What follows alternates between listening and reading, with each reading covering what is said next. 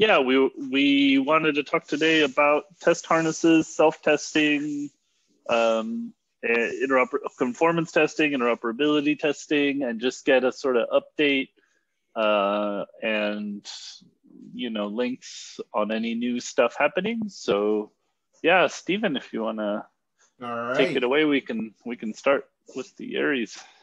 Sure. Aries interoperability testing is what we're talking about. Sort of bring folks up to date on where Aries is for those who aren't day-to-day involved. Talk about interoperability, so that because that's big with us, and we use a thing called an Aries agent test harness.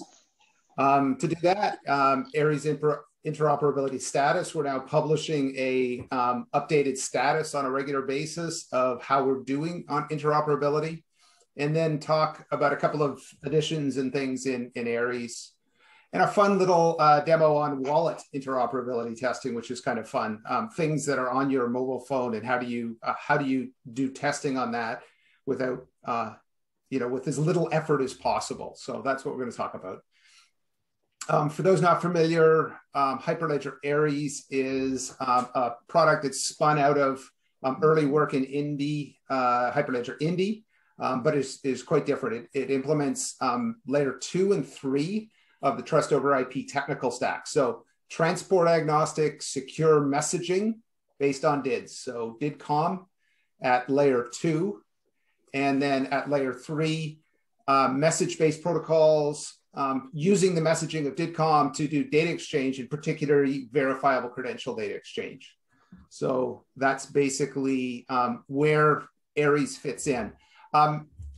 It was originally designed to be agnostic to the ledger, and though it's spun out of Indy and was initially quite tied to Indy in the first implementations, we now have gotten a lot of momentum on becoming agnostic to Indy or any other ledger.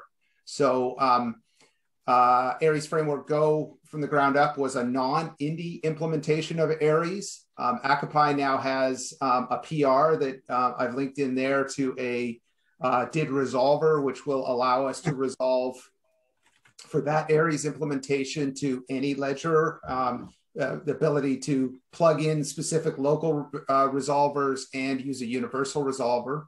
And then as well, SICPA started in the DHS SVIP program to add JSON LD verifiable credentials into Aries, and in particular into Akamai Aries Cloud Agent Python. And so what we're now, we're adding additional support to that. And as well, we're adding BBS Plus. I'm going to talk about that a little bit. Many implementations. There's 5 open source frameworks on which to build deployments and agents, and numerous closed source implementations such as Evernyms in the community. Many mobile wallet apps. You can go into the App Store and find 5 or 6 in there now based on Aries. Aries Interop Profile, AIP, I'm going to use that term a bunch, is how we align getting multiple implementations that are done by entirely separate organizations aligned so that we have interoperability. V1 of that was 2020. That was largely based on Indy credentials, at least, and the use of Indy and peer DID for DIDCOM. And then V2, which is under conversation now. We're almost finished it. We keep saying that each week. We're very close to having it defined. And it's where we expand out to use many many different ledgers, and we use the different JSON LD verifiable credentials. So talk about that. Lots of live use cases from NHS in Britain, lots of things we're doing here in BC, Orgbook, SICPA is doing a pile of things, Kiva in Sierra Leone, IATA is working on Aries, lots of activity in many places, and many proof of concepts and things like that happening. So interoperability, that's what we're here for. BC Gov's put a lot of focus and funding into that. Our goal is to mimic John Jordan's model for that is University of New Hampshire has a networking interoperability lab where you basically, Cisco takes its new networking equipment and takes it into a lab and plugs it in and checks it against everyone else and what they're doing. And that's really what we're trying to do. Create a mechanism so that we can test all sorts of different things and have things running against each other in a clear way. So I'll, rather than explaining that last bit, I'll just show the picture. This is the architecture of what it looks like. So Aries is made up of a whole series of protocols for things like credential exchange and establishing connections and so on. So a series of scripts are the test cases. They are fed into a behavior-driven development engine, a BDD engine that executes the tests. So there's a Python implementation of all the steps for all the tests. And after every test, we collect up the test run results. An execution of the tests runs 4 different agents, Acme, Bob, Faber, and Mallory, roughly an issuer, a holder, a verifier, and a sometimes malicious holder. So that's what the 4 of them are. And all of them run a test agent. A test agent is something that you want to test, an Aries thingy, and then a way to control it against a standard interface. So the test harness uses a standard API and sends the same messages or the same family, AI, or uses the same API for all of the test agents, says, hey, do this. The back channel instructs the thing that's being tested to do this. And then DIDCOM and the agent's natural habitat is used to actually have the connections established and the communications and the protocol executed. So that's basically how the architecture works. So we've posted this website, Aries Interop info, and let me just jump to that. And it basically shows the results as we go forward of the testing. So basically what you've got is the various test agents that have been implemented. So these are the 4 that exist today, 4 different implementations. These are test agents that use these 4 frameworks.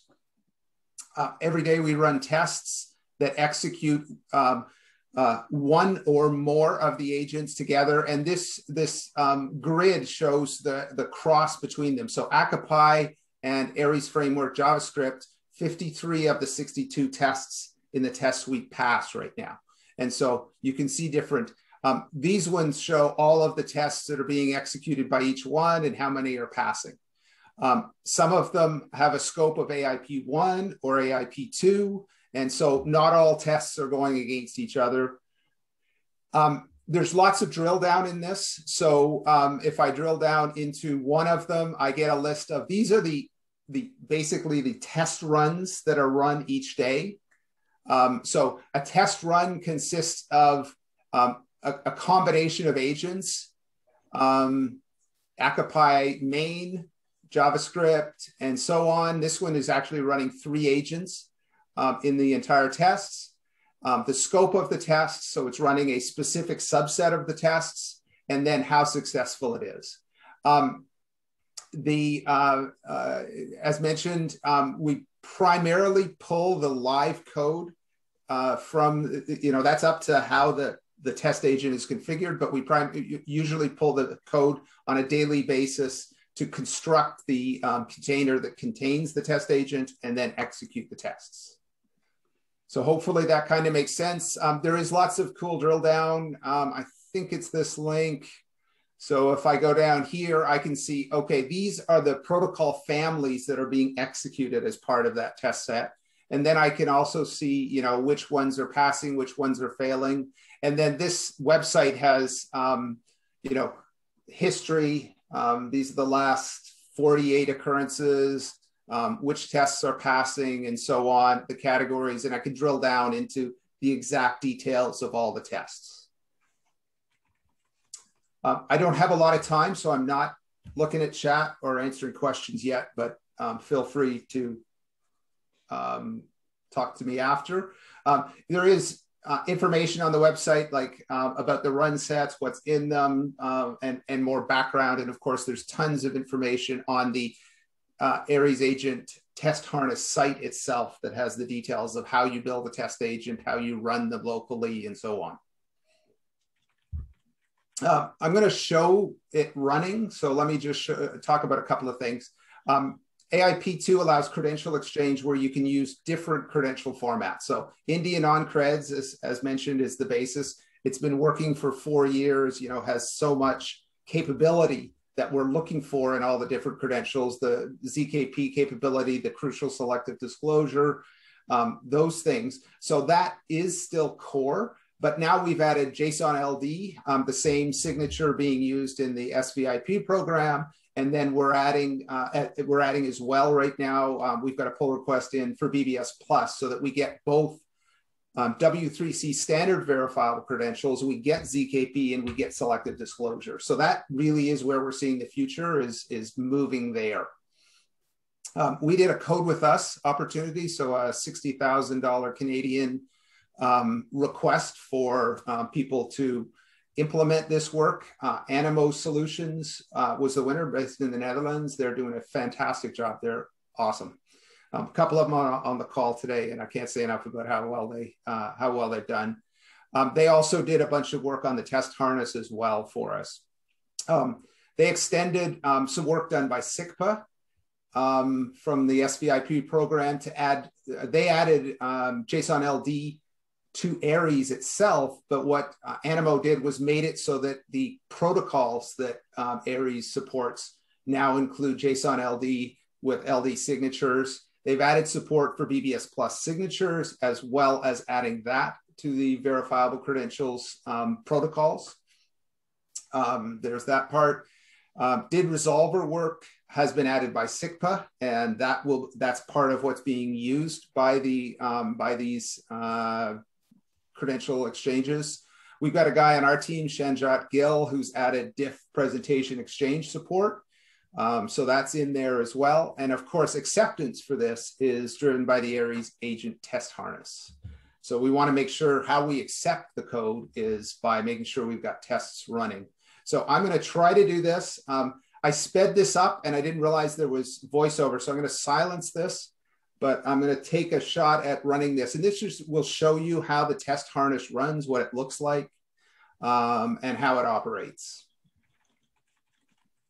Test you can see over here, and then we've added an additional test that showcases the new credential form. In this case, so I'll silence Timo as he talks through it. So these are the two tests. This is an Indy credential, and then this is a JSON LD credential that are running. So we're going to run two tests. We're going to use his version of Akapi for all 4 agents. So Acme, Bob, Faber are all the same agents. These could be separate all the time. So the agents start up and they begin to execute the test. So this is the starting of the tests executing. We're creating a public DID. We're adding a credential onto the ledger for Indy.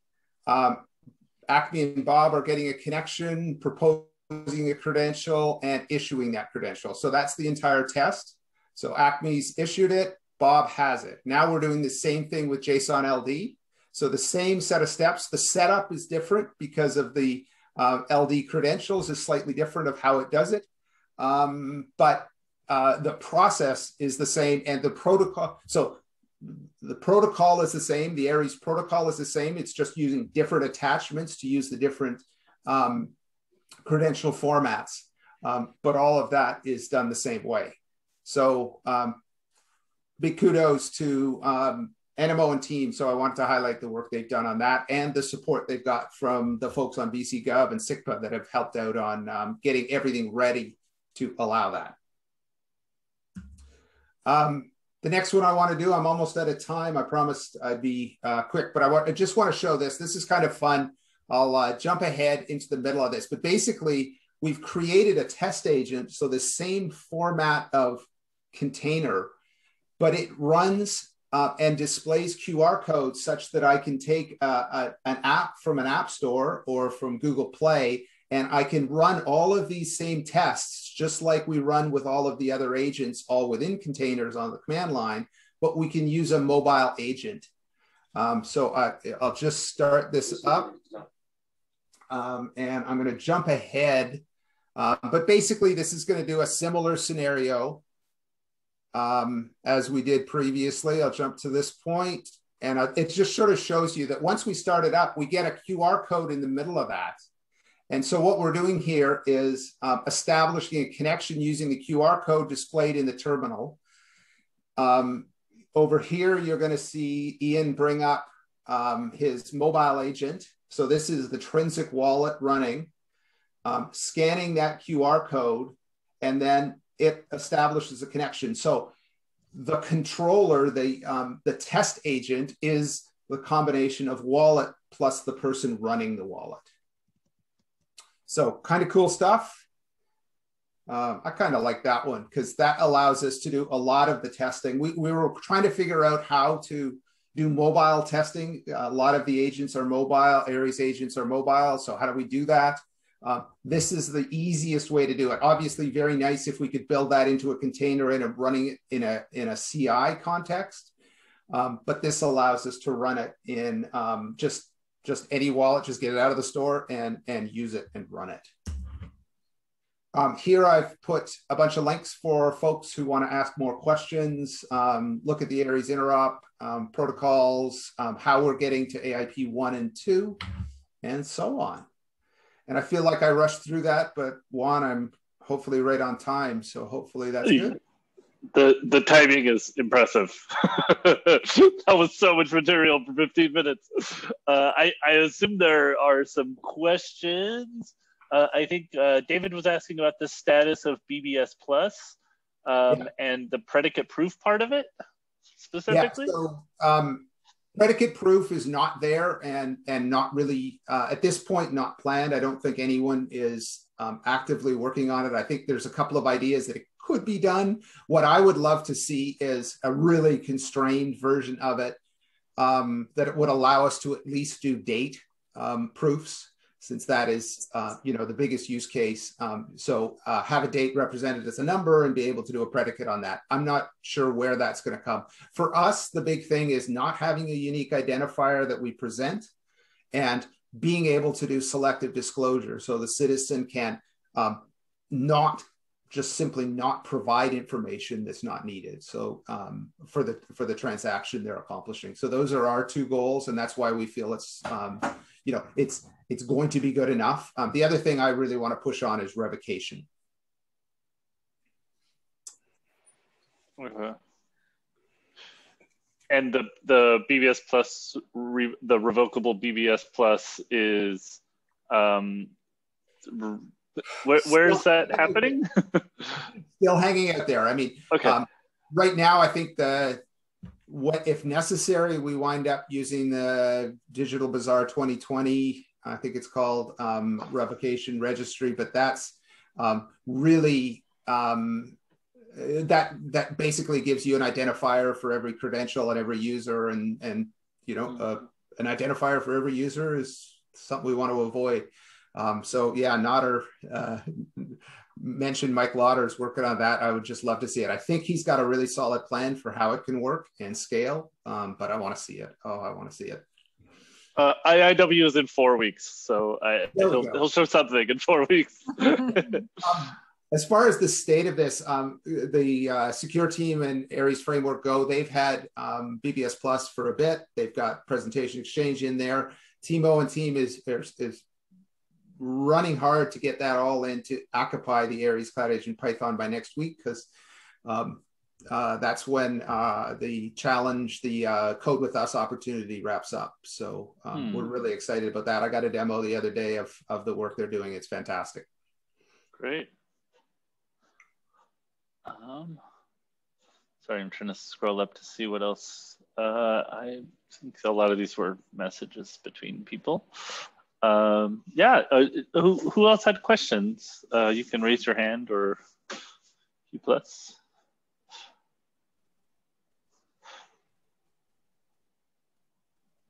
Cool.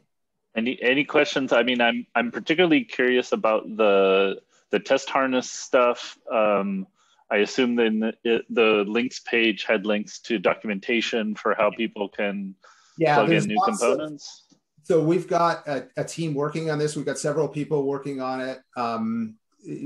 It's really expanded out over the last, for a long time, we were doing Akapai to Akapai and making sure all of our stuff was there. Now we've got 4 of them in there. We're working closely with the Aries Framework Go team, since they're doing AIP2. They're not as tied in with the earlier work we're doing, but now we've got enough in our code base. We're doing a lot more integration with them.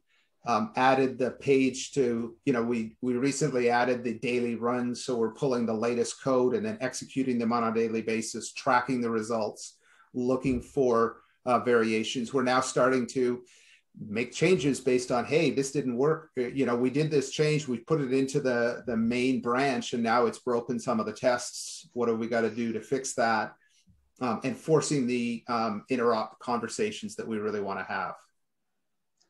Good Cool. stuff. Andreas? Yeah, could you speak a little bit more about Mallory and how and how Mallory is? I don't know why you chose the name of the doomed first person who tried to climb Mount Everest, but was that to show that you will never succeed in breaking it? So I think but joking aside, so yeah. what type of attack vectors are you running in the test harnesses? Because that is something that I find extremely good and is rarely done, if I might say, except in an automated fashion. Yeah. There's done a lot of pen, it's like pen testing, but it's like not at this level. We haven't done, so we've got a couple of tests which attempt to, for instance, respond to,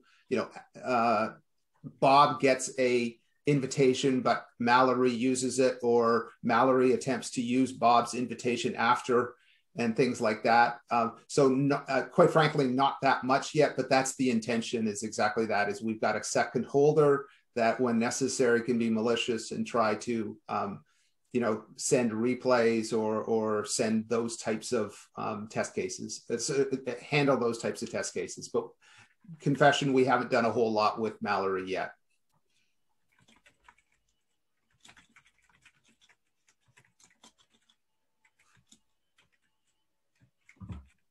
One more quick thing. Kubernetes, yes, no? All of our stuff runs on Kubernetes.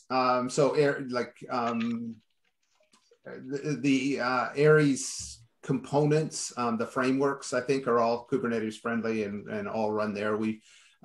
Akapai recently added multi-tenant support, so we can have multiple wallets in an implementation. So we're starting to do things like create a place where all BC Gov components can have their own wallet and issue credentials, for example, from a single instance of it, and all running on top of Kubernetes and scaling as necessary.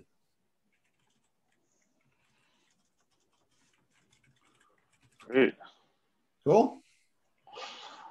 Yeah, what other questions do people have? I wanted to mention that another sort of sandbox for self-testing and experimenting was recently, open source and presented on a TOIP call, and links are in the notes by a DIF member called iGrant. And that's I thought it would have been too crowded to have them also present it today, but on a future call we'll be talking about that, I hope. But the links are already in the notes if anyone's curious about building or testing new Aries components. But yeah, this was really great. I'm glad you showed so much of that in 15 minutes. Are there other questions, people? If no one has a question, since you're already being recorded and have a full house, could you talk a little about what AIP2 adds to AIP1? Like what are the new things under test? Yeah, the big thing is adding envelope support that will lead us to DIDCOM v2. So more flexible DID communication, including NISP curves, and being able to proceed to handle the crypto at the communication layer.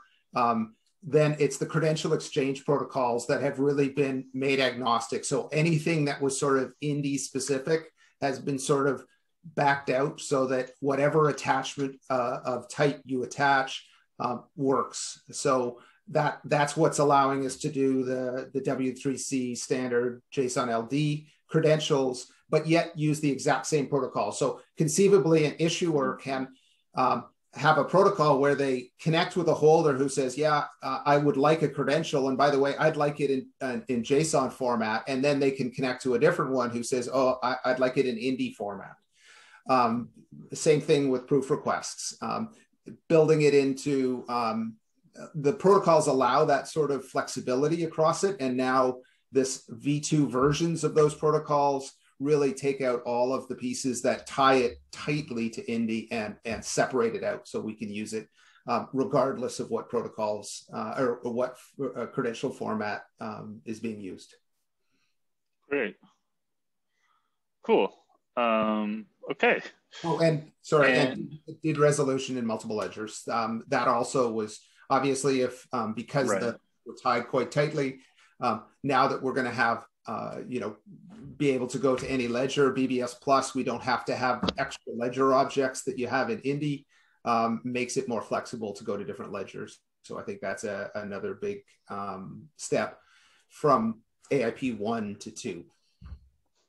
Thanks. Okay, great. Yeah, these are all good good things to hear that are already in the test suite. That's great. Okay, last call for questions before we switch topics a little bit. Okay, well, definitely thank you so much for this, and we will definitely have you back when we do a follow-up on building things against AIP2 and the sandbox and other related topics. And yeah, this was really great. This is exciting to see. And so